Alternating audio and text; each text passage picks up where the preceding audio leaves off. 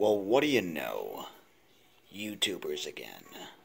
Hello guys, and welcome to PW. I have been doing YouTube videos now for just under a year. At the exact year mark, I will announce some amazing news for you guys that I think my viewers are gonna want to hear. I'm just going to give you a hint. I'm not going to give it away yet, but I'm going to say that a couple of audio-video companies have contacted me, let's just say in lieu of doing the YouTube videos, essentially, and have asked some things of me. And that's pretty much all I'm going to say at this point. I'm not going to say which companies. I'm not going to say asked to do what. I'm not going to say that they, offered me a plane ticket to fly down to California or their headquarters and asked me to meet with them, but I will announce the news at some point here at the 1 year mark exactly of doing my YouTube videos. So we're in October now, we're late, we're almost to Halloween. I'm going to have some interesting stuff for Halloween as well, guys. So I'll have lots of cool stuff coming.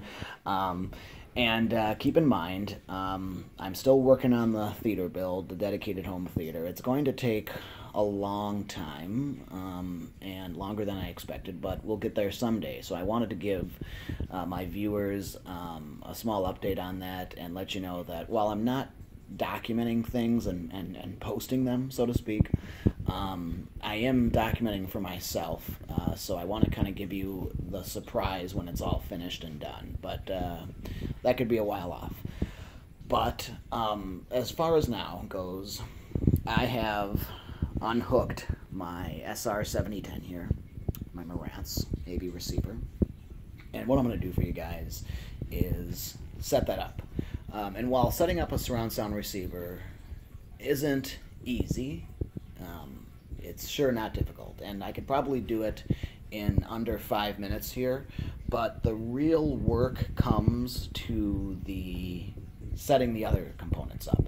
And what I mean by other components, I mean speakers, speaker stands, speaker mounts, mounting the speakers, setting the other equipment up, Blu-ray players, power amplifiers, AC line conditioners, surge protectors, cable boxes, game consoles, finding your center channel placement, locating your reflection points, picking out diffusers or absorber panels. There's so many different aspects of the surround sound and building a home theater that come into play and that are important. But one of the things I want to point out here, and I'm not going to run through this in this video because it would just take too long, is cabling. Cabling is something that you need to pay close attention to when building a home theater of any sort, whether it be in a bedroom and you just want a minimalistic setup with just a small slimline AV receiver type, a 5.1 setup, or even not using a subwoofer. A lot of times in a bedroom I don't like using a subwoofer because you're specifically using it at night a lot of times, and it just doesn't make sense sometimes to have the subwoofer, or at least to have the subwoofer and to turn them off. But when setting up a surround sound receiver, one of the most important factors is knowing where the speakers are going to be. If the speakers aren't in the right place, you're not going to hear things properly, and it's not going to be a true, good surround sound system. So setting up the speakers takes some time. Setting up everything takes some time, but more or less it's the cabling. And I want to just say this really quickly. What I've done here is actually drill a hole, and I made a video doing it, but I haven't posted it and probably won't post it unless people want to see for a while. But if you notice right here, I drilled a hole into my living room floor. And if you don't own the property, you can't do this. So apartment owners who live in a duplex or a flat, or share a house with somebody, you just can't do this. But I did it, and I ran the wires, neatly packed in the basement portion of the house here, and then ran them under, and then have them coming up. But that can be very difficult to do.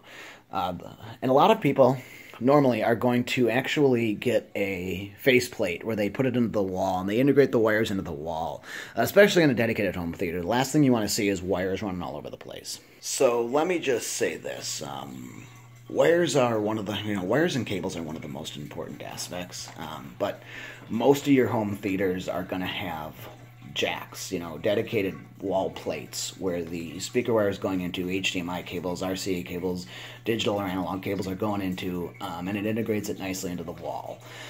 I've got an array of a few cables out here I've had a chance to kind of go through, but let me just quickly explain that what I've done here, and I don't think a lot of people know this, what I've done here recently is set things up in sort of a mock setup, a temporary setup, in efforts to choose what devices, products, cables, wires, what things to put in the dedicated home theater, what I like best, what I don't like, what I have to buy in the future here, what I need, when I don't need. It's all in lieu or in effort of trying to figure out what's going to go in the dedicated home theater at some point. And while I've made certain determinations, I've also decided that some of the things aren't worth it. Let me just run quickly through some of the things that are guaranteed keeps or investments of mine that I'm really, really glad I made. Number one is Blu-ray player or Ultra HD 4K Blu-ray player, and that is definitely the Oppo UDP 203. While I don't utilize it in this room much at all, it's one of the best things I'm definitely glad I bought for playing any type of media. Not streaming, but for 4K Ultra HDs or even Blu-rays, even DVDs. It upscales, upconverts everything to 4K. Second of all, I'd have to say the receiver. The receiver was one of the biggest investments. You know, $2,000 for a stereo is not cheap. And I'm going to have a video actually devoted to this receiver and receivers in general, where I run through receivers, talk about them, how much I've paid for them, and what their job is, more or less. But the receiver from Marantz, the SR 7010, was probably the biggest investment I've made, and probably the best I could have done. And keep in mind, all of this I was trying to do on a budget. I didn't have an absorbent amount of money. I didn't have $1 million just to spend on all this stuff, and so I had to make the best choices. I had to choose what was right for me, and it's unfortunate because before I'd ended up buying the SR 7010 from Listen Up Audio out of Denver, Colorado, I actually had a chance to buy several other receivers and wasn't satisfied or happy with them and returned them. One of them being the 6009 from Marantz, the 5010, and another Pioneer. Well, I ended up staying with the SC97 for another room. The SR 7010 was my favorite, and the reason that is because it does the Dolby Atmos, the DTS X, got 125 watts RMS per channel, but it's clean power. It sounded the most unique, the best out of them, and it does the best video processing, in my opinion. It's got the 4K upscaling and pass-through, so any source you put into it via HDMI is going to be 4K. And that brings us to the third most important factor, and that's the television, the Sony 4K Ultra HD television with high dynamic range. While it doesn't have Dolby Vision, I'm certainly glad I bought that. But I'll address that in other videos down the road. But the other thing, and I'm not really focusing on the speakers too much, but the power amplifier. The Emotiva power amplifier I chose, the A300, has proven to be one of the most effective products in the home theater. And I know I said I'm going to pass up speakers, but I'm just going to say this, that the SVS Prime Towers and Prime 5.1 family that I bought, including Center Channel matching surround speakers, that was a damn good investment. And I ran through a lot of speakers as well. Yes, I tried the ELACs. I was going to go with the KEF Q500 towers, but I decided to go with these SVSs because of, one being the piano gloss. One downside to them was they didn't have 4 binding posts in the back, meaning that you couldn't buy wire or bi-amplify them. That was a big thought process in my decision. However, with an amplifier like the Emotiva, it doesn't even offer 4 terminals. So you're on, the Emotiva things, you're not really even able to buy amp. However, when you step into the XPA line or the X series line of power amps, then you get into being able to buy amp and buy wire. But the speakers are one of the main things. And I'm going to set this guy up for you on camera, but I just want to say that the home theater stuff I've invested in, I really tried to buy things at, while paying close attention to what I'm spending and making sure that it's useful and needing it. Headphones came into play too. I use the headphones a lot. A lot of times when I am laying in bed with the female late at night and she, wants to go to sleep and I'm not tired enough, hey, it really comes in handy when you can throw on a pair of headphones and sit back and watch the TV and get a cinematic type of experience with headphones on. And quality headphones are determining that factor. And the PSB M4 U2s really were my favorite, absolute favorites. And keep in mind, I'm going to do a look-back video at the year mark exactly when I started making my first YouTube video ever. I'm going to do, on that date this year of 2017, I'm going to do a look-back video on everything I've bought and at least put it on YouTube. What I think of it, how it works, and if I would buy it again. I mean, that's been a lot of products, guys, believe me, and I haven't even posted most of the products I've gotten. But setting up a surround sound receiver is where we're at in this video, and it's important. It's important to know how to do it. While it's not difficult, it's not the easiest thing to do, and like I mentioned in the beginning of the video here, it's the cabling, the management. While a dedicated theater is going to have them integrated into the wall and nicely tucked behind the either the screen, the projection screen, or if you've got a AV type of cabinet like this or a TV stand of some sort, and you're not going to put them behind the wall. To be honest with you, I had a mock setup here, guys. That it was temporary use, determining what things I was going to keep and what I wasn't, what I was going to go with for cables and speaker wires and all that. And while I've made some decisions, I'm not going to go all out and use the best of my products in this video because I still want to try to determine if things are going to basically outdo other things. So I'm not using all of my good speaker wire to do this, and one of the reasons being, well, for surround speakers, it doesn't make sense to use high-dollar, fancy speaker wires that are 10 feet, because you got to have them looking nice, and you can't have speaker wire running through the, right over the floor or on the carpet or on the rug directly, and 10 feet's not going to do you any good anyway. So that's why I'm going to stick with these kind of cables. In my opinion, yes, they're not the best, but they'll do for now, and that's why I've been trying to compare them to other ones, other higher-end ones and stuff. But what does make a difference, in my opinion, speaker cables, yes, big difference, but what makes the biggest or largest difference and the things you can't skimp on are certainly the HDMI cables. So anything for your video. Nowadays, with the 4K Ultra HD stuff with the high dynamic range, you really need to pay attention to the video cables you're using, and audio cables as well. And while receivers and pre-pro processors type deal, or surround processors, a lot of them use XLR balanced connections to send audio signals out into a power amplifier or amplifier of the sort, we're stuck to analog connections. They don't offer a digital way to send a audio signal directly out to a power amplifier or an amp. So that means RCA cables, unless you're going balanced. Even if you're going balanced, keep in mind that's still an analog connection. But RCA cables do make a big difference, especially if you're sending a signal to a power amp or using them for, source interconnects. So connecting source material to a receiver or an amplifier, they make a big difference. And let me just quickly tell you, I will do a video on cables and whatnot, and I've got a few on the hard drive I haven't posted yet, going through almost every cable I own. But the RCA cables, what they do if they're of poor quality, and I've got a pair of mid-grade quality ones here, not low quality, but they're the red and the white ones, the left and a right cable, and if they're of low quality, you will hear 60-hertz hum or hiss or distortion in your speakers. You might even hear it coming from the amp itself, but if it's coming from the amp itself, it's not due to these. It's due to a power problem you've got or a grounding issue. But the RCA cables do make a big difference with the level of distortion. So with that being said, the video and audio cables, HDMI. Back in the day, and I used to do this, I used to send a video signal out directly from the source into my TV with HDMI. Then what I would do is I would separate the audio signal and use a optical, specifically an optical. I wouldn't use many digital coax cables, so I bought more of the expensive AudioQuest optical cables in the past. I'd send an audio signal out of the source material into the receiver directly that way. And the day of doing that's kind of done. And the reason is because you want to keep a good, really good, high-quality HDMI cable as your one audio and video signal. The reason is because all the newer sources of surround sound, formats of surround sound and whatnot, are using HDMI, and you've got to use an HDMI to be able to do that. So that's why we want a solid HDMI cable being our audio and video method.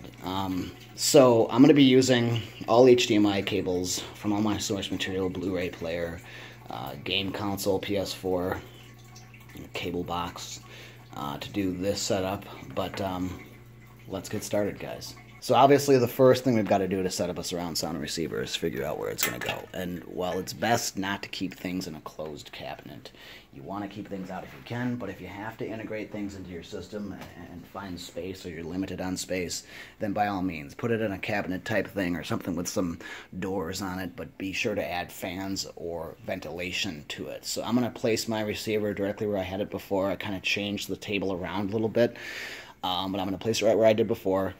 And I'm essentially going to connect all the cables from that point on. So choosing where you're going to put the receiver, and if you've got a processor type deal, you probably want to keep them close together so you can have interconnects going from the processor into the amplifier. And then we'll connect our emotiva as well.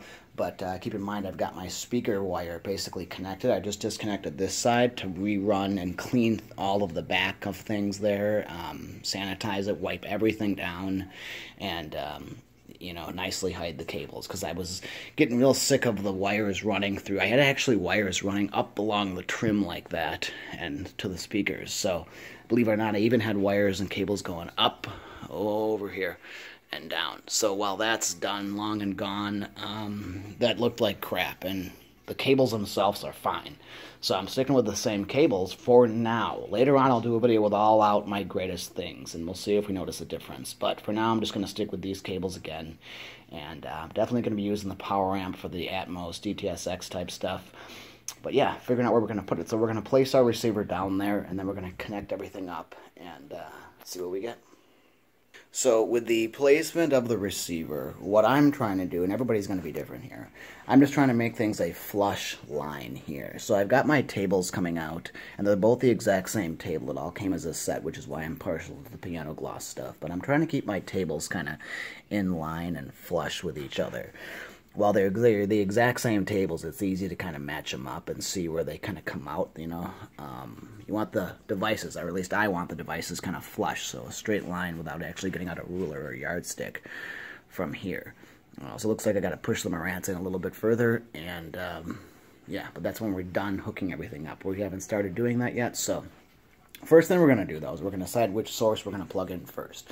We're going to leave speakers and power till the end. And also keep in mind, guys, I am choosing to use an aftermarket nice AudioQuest. I believe it's an NRG X, yeah, NRG X power supply. While you don't have to do this, I have found in the past that it does increase quality.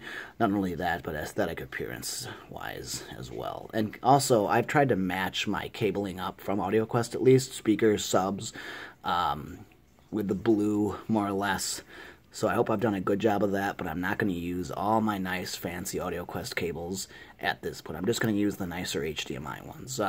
So first is source material. Well, you know, source material. We want to hook up our source material. And while I do have all the speaker labeling that came with the receiver, like surround left, surround back left, you know, front height and all that, we're not going to put that on just yet. I'll actually do that in the later video where I set everything up with my better stuff. But for now, we're just going to kind of keep things simple and set up our source material. So first thing we want to do is decide what we're going to plug in first. And I think that's going to be the cable box. So we're going to go ahead, and I've actually got a AudioQuest chocolate connected to the back of my cable box. So you're going to want to plug your HDMI cable into that first. And these are directional, so we're going to choose, you know, the direction going into the receiver. Obviously, it's coming out of the cable box. So we've got a chocolate coming out of the cable box, which means we're going to put that chocolate into the receiver, into the proper corresponding input. This one's obviously going to be cable set, so let me come around here. I'm going to pop off my little cover off my HDMI cable right here. Just going to set it down for the time being. But I'm going to find the corresponding input, and I'm going to put that in there. Careful not to bend your cables too much, because if you bend some of these, especially the higher price HDMI cables, they might never be the same again. So I'm just going to find my cable sat here. I'm going to make sure I've got the direction or the shape of the HDMI plug in the proper, you know, proper side, and I'm just going to push it on in. That way we've got it going into the right direction. It's going in there, as you can see, and then everything else, audio and video, is going to be coming out of our monitor. All right. Next thing we want to do is pick out our next source. And for right now, I'm not using the Oppo. I'm making things easy for setting stuff up and whatnot. I'm going to be using a Pioneer Elite BDP05FD Blu-ray player. It's not the best one I've got. Certainly not the worst. It's great for CD audio listening. But for now, it's got a resolution button I can actually change, so I can flip through projector and whatnot, 1080p sources, and I can hit that manually or by remote. So it works out great for our testing purposes for this video. So if you can come around here and see, actually, believe it or not, I've got the exact same HDMI cable leaving the Blu-ray player as I do the cable box. It's going to be an AudioQuest chocolate, as we can see here. And that's directional. So we've got it leaving the Blu-ray player, going out. We want that going in to the receiver. So what we're going to do is we're going to take our HDMI cable, we're going to get it untangled, make sure it's cleanly making a connection in the back there, not screwing stuff up. And I've got this stuff kind of out here for that reason. I'm going to do the same thing. I'm going to pop off the connector, that down, and I'm going to plug him into the corresponding input. This one's going to be Blu-ray. So I'm going to turn him around and make sure not to twist the cable too much once again. And I'm going to plug him in. Blu-ray. So you just want to find your Blu-ray input, which is going to be right here. I'm actually going to use DVD this time because I reserve the Blu-ray port for Mr. Oppo UDP 203. At the end, we'll do this, and I might even separate it into another video, which I probably will, but we'll tie all the cables together at the end here so they look nice and neat in the back of the system, so they're not all hanging down like I had in previous videos, all separately going every which way and what. So, okay, we've got two source materials connected. Our third one looks like it's going to have to be our PlayStation 4. We've got a PlayStation 4 down there. As you can see, it's kind of diagonal slanted right now, but got a PS4 here. We're going to go ahead and pick our nicest HDMI cable for that one, since we're using mostly the PlayStation 4 to run Blu-rays lately and gaming. And while we have high dynamic range on that thing, I'm going to use a higher end AudioQuest Vodka cable than I am the other sources. But we will replace some other HDMI cables, like specifically the Oppo I run with a Vodka cable too. The 4K stuff, specifically with Ethernet 2, I run with the Vodka cables because they're a little bit higher quality than the other chocolate line and carbon line. So, but keep in mind too, the price of HDMI cables is going to highly go up with length of the cable too. So I'm going to be careful, take the end cap off of this one. It's got like 10% actual silver content in this cable. So very nice cable. You can tell it's been used previously. I've used it for the PlayStation 4. It works great. It's nice and short, so you can see here. Very nice and short, so we're going to go ahead and do that. Now we're going to make sure the direction's proper. So, looks like this is leaving, going out, so we're going to connect this one into the player or source material, in this case being PlayStation 4. I'm just going to go around here, and I'm going to get the back of my PS4 out and plug this guy in. So I know it's a little hard to see, but we connected up the Vodka cable HDMI going out of the PlayStation 4. And we're going to nicely snake that cable around with the end cap on the end of this one, mind you, for the time being. We're just going to nicely snake it on the back here and make sure we've got a good run to the back of the receiver. I'm going to kind of just leave it up here for the time being so I can grab it nicely from around here. When we're done, we're going to set all of our HDMI end caps aside and at a place where we know we can get them in the future. So same thing as before, guys. We're just going to grab our HDMI cable. We're going to take our end caps off. Boom. Set that aside, and then put this as well into the corresponding input. This input's going to be game, technically. So all we're going to do is we're going to make sure we put this one, and I'm going to turn it around here, you guys to see, game. So we're going to put this one into the proper input, game. All right. Looks like we've got those all properly going in. The next thing we need to do, last but not least, since those are the only source materials I'm going to be running for this video, or this hookup video or installation, last thing's going to be monitor out. And as I said before, you want to pick a good quality, very high quality HDMI cable when you're running the 4K Dolby Atmos stuff, anything in the audio return channel, and anything that's going to be running an Ethernet connection or streaming stuff. And our TV is definitely capable of doing that, and it's capable of doing the high dynamic range, passing that through the receiver, then passing it, garbling it up and sending the signal back out to the TV. So we want to pick the highest quality HDMI cable we can. While the Vodka series is nice, it's a little expensive. It gets like up to about $700-800 when you choose more than about 4 to 5 feet. We've got a little bit more length than that required. From the receiver to the back of the TV. Unfortunately, our HDMI inputs are over here on the TV. Let me turn around and show you here. And we're looking specifically for an audio return channel, something that says ARC, A-R-C. And as you can see, it's a little bit hidden by the cable itself right there. But yeah, you can kind of see there. Audio return channel. So we're going into the TV currently with an AudioQuest Carbon HDMI. Looks like we've got that in the proper direction going into the TV. We just need to find the other end of it over here and put it into the monitor out section. So it looks like we've got our Carbon sitting right here. And we're going to go ahead and snake it on up to the back of the receiver as well as we can get it and plug it into the corresponding input. So this table kind of makes things easy for me because it's got these branches, whatever.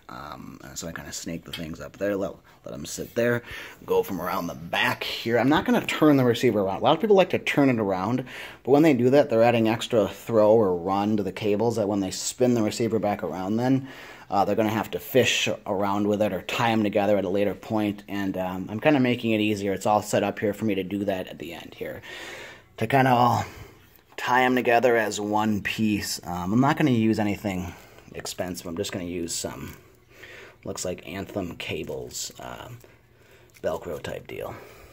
And while we're going to get got our Carbon over here, that's just going to go in the corresponding input as well. So when I turn you around, we're going to be looking for our main audio return channel out. And while all of these are capable of doing the 4K Ultra HD high dynamic range output, we're going to want to find our audio return channel. Just going to take off the little piece, little end cap on our HDMI cable. We've got it going out, so that's the only one going out is the one we're actually doing TV. And I'm going to plug it into the audio return channels. This is going to feed all of our video. Alright, that's looking good, guys. So as you can see, some of the HDMI cables are a little bit thicker, and I think some of that's determined by length from AudioQuest.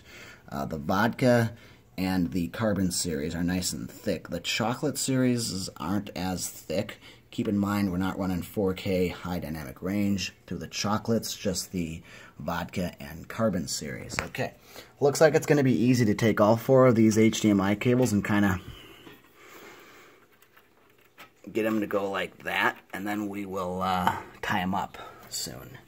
So, while that's looking good, doesn't look like we'll be able to see that kind of from the top of the receiver. The next thing is speakers, and then we're going to do, actually, you know what, I'm going to do RCA first to the power amplifier. So I'm running an Emotiva power amplifier. For the time being, it's going to be driving, oops, I got a little hair there, I know I wiped this down with a brand new microfiber rag recently, but it just transfers around more dust sometimes. So I need to wipe everything down once I'm done here, but I'm running a power amplifier at this time for my front, left, and right speakers, for the tower speakers. Since those are the most important speakers in any system, whether it be 9.1, 11.2, 7.2.4 like we're running here, or 5.1, the front, left, and rights are certainly the most required. They get the more, the most use out of them. So in this case here, we're going to run the 2 front towers from a power amplifier. In later videos, I'll actually add another power amplifier, most likely a 5 or a 5 or 2 channels and then another 5 at some point. So we'll power amplify all speakers at some point in my videos, guys, but possibly not in this room. I might have to wait till the dedicated home theater to do that. So it's more or less funds available. So we're going to take a quality RCA cable, not using the highest quality one I have, but it certainly does does the job. We've got an AudioQuest series here.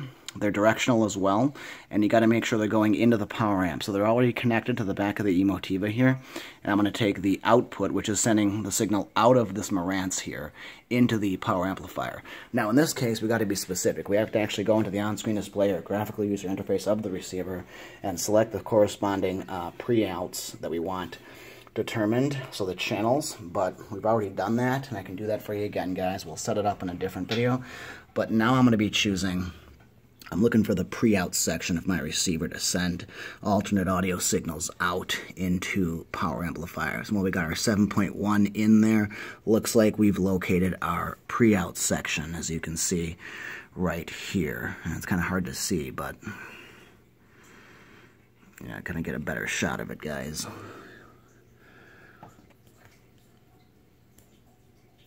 Yeah, I'm looking for where it says pre-out. I know I can see it, but it's hard for you guys to see it. So, let me back up. So right there, if you notice that pre-out, it lists every channel we got possible. Front, center, both subs, surround, surround back, front wide, height 1 and height 2. In this case, we're going to be going into the front, left, and rights. So I'm just going to make sure I've got my left going to the proper one. So left right here, I'll plug that in, and carefully, mind you, too. And then we're also going to do right. Don't ever do any of this connecting or installing with any of the devices turned on, specifically the amplifier. Do any of that stuff, and you're going to have major distortion and possibly damage or manipulate any of your equipment. So we're going to make sure we've got our HDMI end caps all placed in a spot where we know where they are. Looks like we've got our power amplifier audio signal chosen. The next thing we're going to do is find subwoofers. So, subwoofer cable, I'm just going to start with the one for this video because it's as simple as connecting the RCA line input, or output technically. But this one is a higher quality one from AudioQuest. It's a sub 1. I'm not going to be using the Boxer just yet. It's a newer AudioQuest subwoofer cable I bought specifically for the SVS, but now we're going to go with my Velodyne 12-inch subwoofer, the DSP series, or DPS series. So I'm going to snake this guy up here so I can get to him from the back of the receiver and go from there. He's also got a ground capability to him. It leaves possible radio frequency interference and stuff out. So once again, guys, I just kind of snake my wires up to that little shelf there, kind of, and then makes it easy to kind of go back here and grab it and hook it up. So as I said before, this is a higher quality subwoofer cable from AudioQuest. It's got a ground capability to it to reduce any interference and or 60 Hz hum, but it makes the connection more effective and higher quality. So I'm just going to take my subwoofer cable here. I'm going to find the exact same section as we were in before. We're going to choose subwoofer 1 in this. So I'm going to come over here. Come over here with me. Looking for that sub 1. Looks like we found it right there. It's a little hard to see in the video, but yeah, if you can kind of see it down there, the black ones. They're usually black too. I'm going to connect this guy right on up. And then the second thing we're going to do is actually ground the subwoofer cable. Now keep in mind it's